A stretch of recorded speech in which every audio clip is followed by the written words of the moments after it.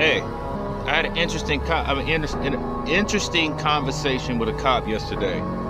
Very nonchalant, very out of the blue. I was standing there getting me a Red Bull, and he was drinking his coffee. And I was asking him, I said, what do you think is getting ready to happen in society and to this country? You know what he told me? Blew my mind. He said, everything is getting ready to go to hell. Most of the people in his department are a part of the secret brotherhood. He says that he can't talk to them about anything. But he is a believer in Christ, and yes, he is a white guy. And I do salute him because he believes in the total truth of the Bible. He said that when this stuff happens, he is going to get his family prepared. He said the police department is not going to be anywhere around to help anybody when martial law starts because they're going to be focused on their families.